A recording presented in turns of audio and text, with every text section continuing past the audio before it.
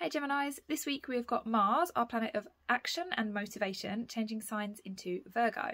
So Mars in Virgo is very focused on the details of things. So you might find that this week you are really kind of like looking at the small things that make up your life. That might be little habits that you want to shift, might be a little change to your routine, change to your to-do list. Something is really kind of shifting, but not on a big scale.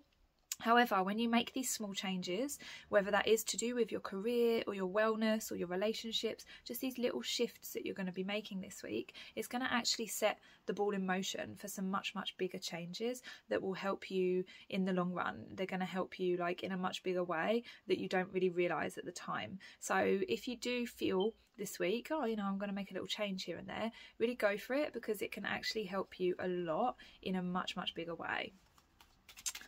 So your cards for this week are the Queen of Swords in reverse and the Six of Pentacles. So here we've got a situation where you might not be communicating about something. There's some inequality or some unfairness, or a situation where you might be giving or receiving more than the other person. And actually we need a little bit more balance here, but it takes a bit of communication to, you know, actually figure out how to right this imbalance. So whenever the Queen of Swords is in reverse, it means we need a little bit more strategy. We need to think a little bit clearer.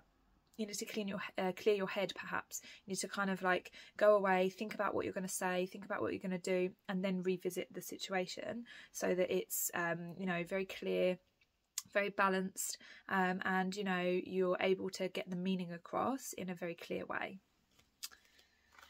So guys, have a lovely week. If you want a reading, there are links below. Otherwise, subscribe and I'll see you next time.